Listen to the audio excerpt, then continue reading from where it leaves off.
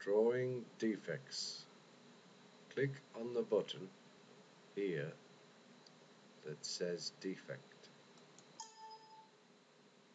Click OK on the small help screen, which will describe to you how to create the defects.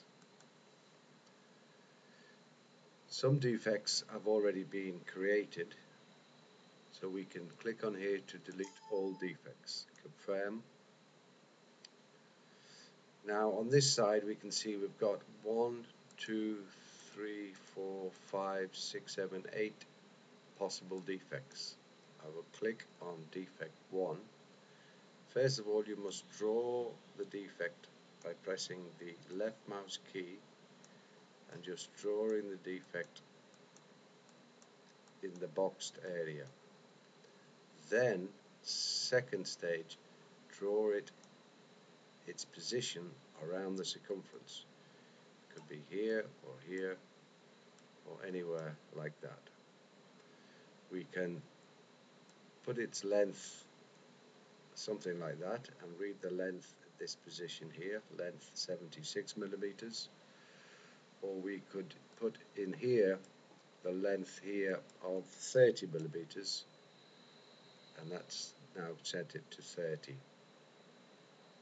Clicking on defect 2, I can draw another defect by clicking the left mouse key and drawing the position on the circumference here. This is defect 2. I can delete defect 2. Yes. Delete defect 1. I can delete defect 1. Defect 1 I will draw again. This time I will use the right mouse key. The right mouse key gives a smooth line defect which simulates lack of fusion. I will delete the defect again. If I use the left mouse key, I can draw any shape and it's considered a volumetric type defect. Slag, for example, would be a similar thing to this, or a crack. That is the left mouse key.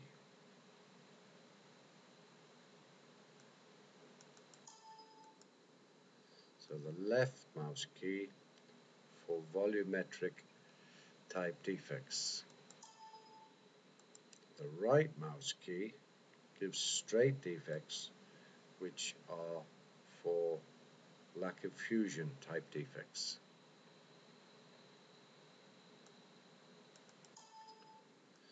The third type of defect is again volumetric, and we can increase the size of a circle by using this pointer here.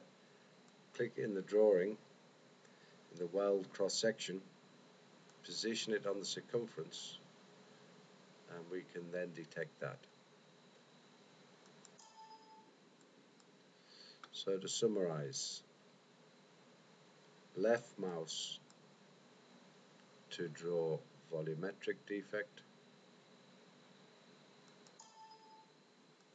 and right mouse to draw lack of fusion type defect. For volumetric defects, the size of the circle can be adjusted on this bar here, like that.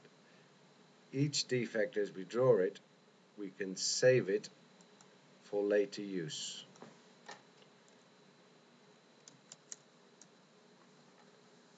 So if I go to defect 2, I could load exactly the same defect again. So I've got 2 defects of the same shape. So I'll now delete all defects. I will draw a crack-like defect here. I'll make that a bit thinner. A crack-like defect in defect 1. Position in the circumference there. Defect 2. A type of porosity. Put it there. Not much length. Similar here next to it. one more for the porosity. Put it next to it like that. On number 5 defect, I will create a lack of fusion. I'll put it on circumference there. Number 5, I will create a volumetric type root defect. And number 7, I will create a toe crack using the lack of fusion right mouse button there. So we now have several defects, quite a few defects. Re-click defects here to come out of it, or you could click OK here. And now we could now test and see if we can detect these defects by going around the circumference with an angle probe.